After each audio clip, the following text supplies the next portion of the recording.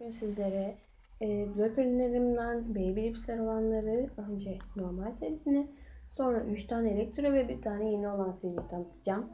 2 tane hatta 3 tane paket açılım videosu yapacağım. Bu videoya dair olacak. Bu videoya dair olanlardan geri kalanları bunlar. Peach Kiss var. Peach Kiss zaten herkesin bildiği ve sevdiği bir lip balm olduğu için ayrıntılı bir şekilde göstermeme o kadar çok gerek yok. Nude renk. Güzel. Böyle bir tane Mint Fresh var. Mint Fresh çok güzel bir lip balm. Ben çok seviyorum kendisini. Çok güzel.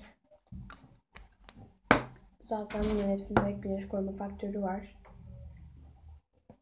Böyle Intense Care var. Intense Care de zaten çok güzel. Kiraz ve badem kokulu bir lip balm.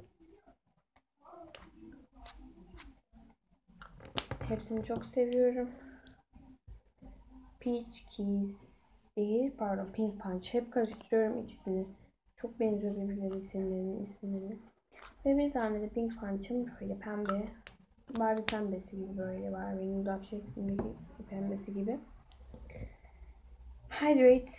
Hydrate de deniyor. Bazıları Hydrate diyor ama ben Hydrate demeyi seviyorum. Böyle. Bu da Hydrate. Limon ve fesleğen kokulu. Bu da şeftalili pembe. Pembe şeftali mi ne? Pembe bir şey ama bilmiyorum.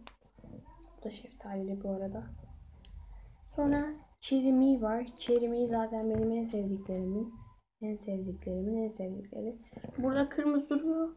Ama gerçekten o kadar hiç kırmızı değil. Yani burada çok kırmızı duruyor. Gerçekten daha koyu. Koyu kırmızı yani. Ama burada açık kırmızı duruyor. Bilmiyorum nedenini. Çok güzel, bu da kiraz kokuyor. Normal serimiz böyleydi. 6 tane seri. İlk seriler yani. Şimdi bir tane yeni almıştım bunu. Bugün aldım. Paketini ama attım. Aklıma gelmedi. Hani hiç böyle review videosu çekmek falan. Açılım videosu çekmek aklıma gelmedi. Ben de böyle göstereyim bari. Odaklamasını bekliyorum bir saniye.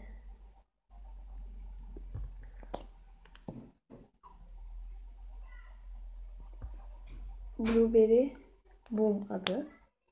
Bunun da paketi şöyle. Limited Edition bunlar arkadaşlar. O yüzden sınırsız önce üretilmesine rağmen çok güzel bir lip balm. Çok güzel yaban mersinine kokuyor. Böyle. Bir video izlemiştim. Onda hani oyun hamuruna kokuyor falan dedi. O yüzden alıp almamakta kararsız kaldım ama hiç de oyun hamuru gibi kokmuyor bence arkadaşlar. Gerçekten yaban mersin kokuyor. Çok güzel. Rengi de çok hoş. Böyle. Bunun da rengi. Biraz Berry Bomb'a benzetiyorlar aslında ama alakası yok aslında. Bunları ikisini karşılaştıralım. Bakın.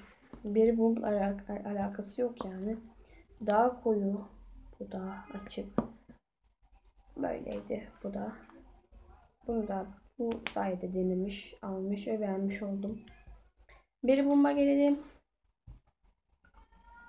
Berry Bomb çok güzel bir lip balm. Az önce aldım. Fakat o kadar memnun kaldım ki kokusu, rengi çok güzel meyve kokuyor. Sakın ama sakın böyle düşünmeyin. Gösterdiği rengi asla vermiyor. Çok güzel, çok tatlı bir rengi var. Böyle bir lip balm. Hatta paketi daha açılmıyor. Yani duruyor burada. Böyle bu da. Çok güzel, çok seviyorum. Şimdi şöyle alalım. Bir tane elektro Striker Rose var. Striker Rose güldü yani.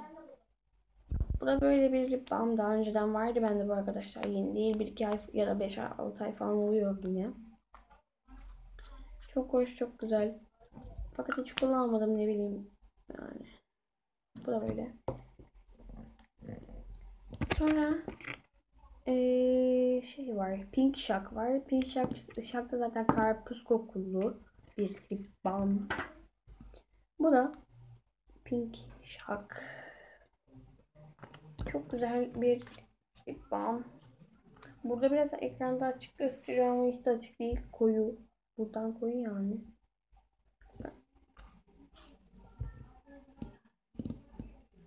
Çok tatlı kokuyor. Çok güzel.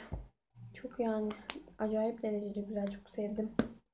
Benim tam olarak 10 tane herhalde. 10 mu? 1, 2, 3, 4, 5, 6, 8, 9, 10 tane baby lipsim var. Ya 3 tanesi falan renksiz. Diğerleri hepsi renkli. Zaten renksiz olanlar bu kadardı arkadaşlar. Umarım videomu beğenmişsinizdir. Eğer beğendiyseniz beğen butonuna basmayı unutmayın. Sizi seviyorum. Umarım size yararlı bir video olmuştur. Kendinize iyi bakın. Hoşça kalın.